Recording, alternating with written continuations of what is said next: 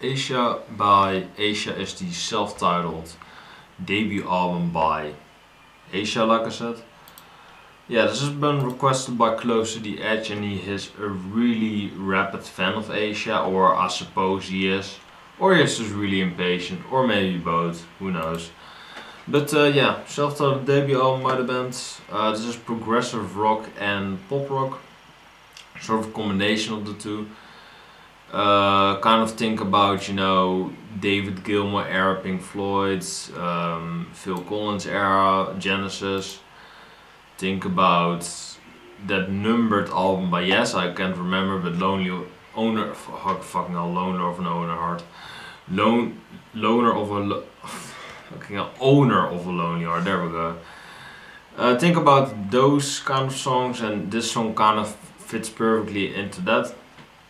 Having the more progressive pop songs than, you know, more progressive rock in a way. Heat of the Moment is a very big song by the band. It was the heat of the moment. I definitely know this song, and this is the shortest song of this record. All of the songs are 4 or 5 minutes long. I didn't even notice that, but they are. Making for a consistent, short but memorable record, which this is. Heat of the Moment, catchy song. It is definitely, in my opinion, the best song of the record. But because of that, the band kind of, you know, goes downhill from here, because this was the biggest single of the band and by the band to this day. And it was all on their starting debut song, Heat of the Moment. Which is kind of impressive and kind of sad at the same time, you know, whatever you want to say. Then Only Time Will Tell, the second biggest hit song, I believe, so the band's kind of going downhill already. Only Time Will Tell, pretty good song. It kind of rehashes the highlights of Heat of the Moment, I would say, and just kind of, you know, plays and toys with it, but with a bit more progressive tendencies. But overall, it doesn't really come out of, you know, the catchy poppy sound of the band, and stays in that realm quite a bit. Doesn't really take any risk, but, you know, if it ain't broke, don't fix it. Then we have Soul Survivor, which is kind of the more patriotic songs of the album. It's definitely more of a rocker song than really a poppy track, because the song really, you know, sounds a bit like Eye of the Tiger or something by I want to say Journey, but I actually forgot the band name, but, you know, Eye of the Tiger, one of the most recognizable songs. Sounds similar to that, kind of 80s, it sounds kind of dated, still pretty good, but it's definitely the weakest single so far, and I believe, yeah, these three songs were the only 3 singles. So yeah, the album is kind of going downhill track after track. Then we have One Step Closer, which is the 4th track. And one step close to the end, and oh, what a ride. Yeah, not that one, but this one is still pretty good, I would say. 4 minutes long, it's not too long. It's this, well, it's the second shortest song so far after Heat of the Moment, which is the shortest song of the record. Overall decent track. It has some very melodic intercourse, I would say. Overall doesn't really stretch out that much, but it is overall still a pretty good record overall. And I actually read, what the fuck, somebody's drumming, I think, but Steve Howe is in this band, who's I believe from Yes. I'm pretty sure he's from Yes. Yeah, there we go. So this is kind of a supergroup, I believe. You know, Close to Yes didn't tell me anything. John Wetton is also from, I don't want to say so. He was in King Crimson, Uriah Heep, and another more fucking bands. Alright, that's interesting. Steve Howe and John Wetton, I guess, are in this band as well. So that's pretty interesting. Then we get Time Again, which is kind of, it is one of those songs that kind of tries to re-encapsulate the impact that Heat of the Moment had, because I even know that song, although I'm not really an Asia fan, but you know, this track is very powerful, I would say. It is kind of, you know, it repeats kind of the thing, but like I said multiple times throughout the video already, yeah, you know, if it ain't broke, you know, fuck no. I don't want to repeat myself over and over again, but this song is essentially that. Good song, Doesn't really stretch out of the, you know, safe sounding sound of the record, but it's overall good. It's a good song. Then the record gets more progressive and longer with the second side all being 5 minute tracks instead of 4. So I don't know if that was a coincidence or if the manager's gone with that. Wildest Dreams is definitely one of the highlights of side 2. You know, I personally think that Asia is kind of one of those bands that starts out great and then kind of gets weaker throughout. Because side 1 was really good and side 2 is kind of weaker.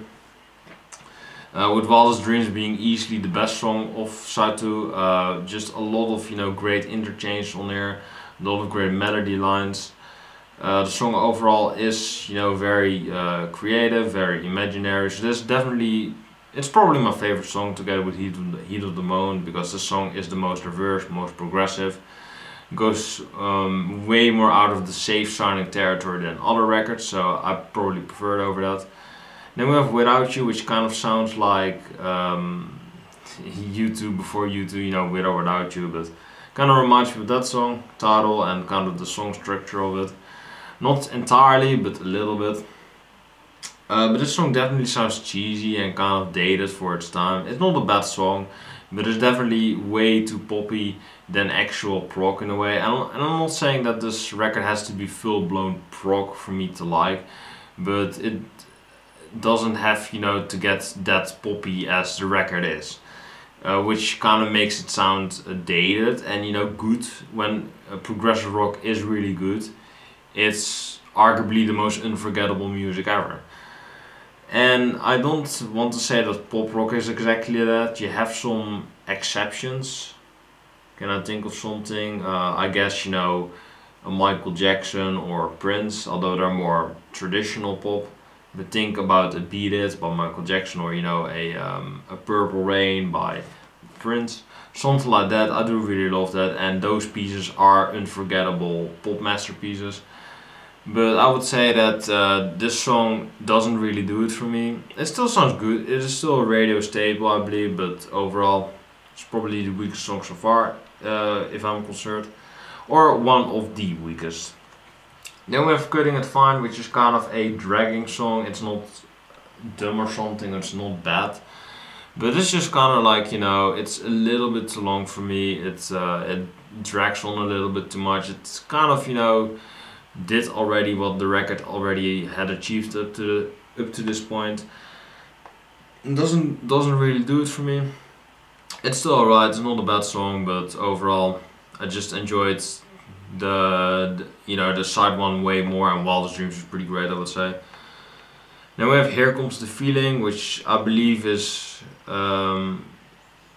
misspelled, because I believe it is Here Comes the Feelings, but maybe it is one particular feeling.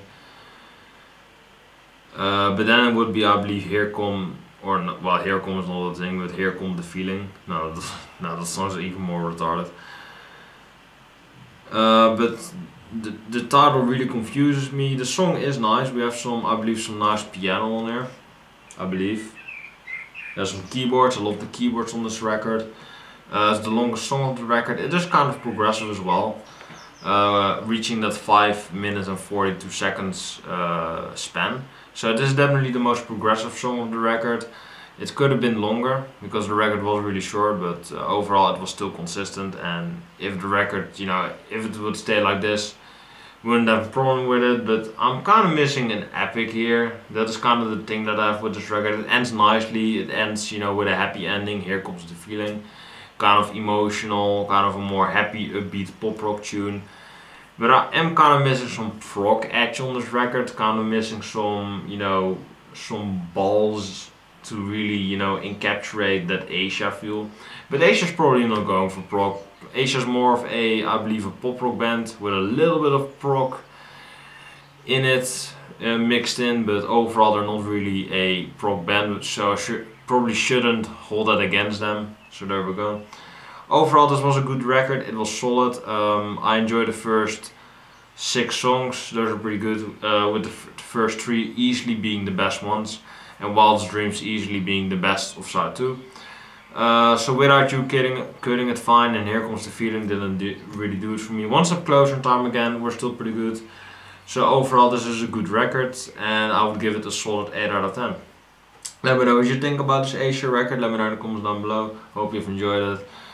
Subscribe to the channel, like the video if you want more videos like this one. Close to yes, thank you for requesting this video. I like Asia, you can request more, but it's probably gonna go downhill from here because, you know, I knew Heat of the Moment, but I don't really know anything else about this band. And I'm pretty sure that's the biggest hit, so, you know, I can still check other albums out by them, but yeah, just let me know.